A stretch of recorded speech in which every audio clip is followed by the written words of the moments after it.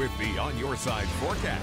It is 5:18. Happy Wednesday, everyone. One more check of how we're starting off this morning as you get ready to head out the door. It is kind of a tale of just different temperatures across the entire region. Boise sub-freezing right now, 30 degrees and mostly clear skies. Ontario still at 41 degrees, which on the face of it sounds okay. But look at those winds right out of the northwest at 18 miles per hour. Remember, when it's breezy, we don't see those temperatures dropping off quite as fast. So yes, it's 41, but we also have near 20-mile-per-hour winds. So it feels more like it's in the low 30s, a little breezy, and 31 with clear skies in Twin Falls to kick things off. So big weather picture over the next several days. Today and tomorrow, we continue to see gorgeous, mostly clear, mild conditions. We're still under the influence of this high pressure and this warmer flow coming in from the southwest and the west. We are watching a storm system for the weekend that will likely impact our Saturday evening into Sunday morning and will send some significant snow to our ski resorts. The first round of moisture I'm watching, though, this isn't as significant, but it's worth a mention for you,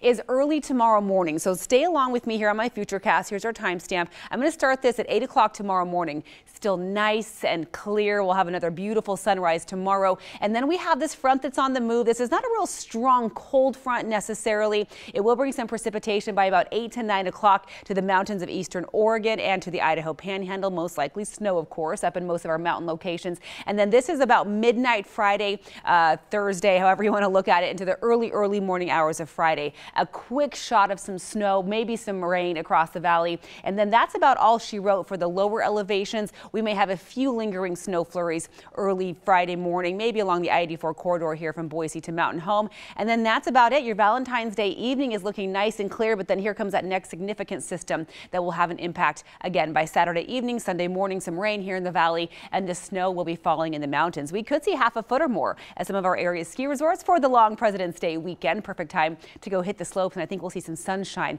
by Monday afternoon as well. Plenty of sunshine for your Wednesday afternoon. Gorgeous conditions. Ontario, you may top 50 today.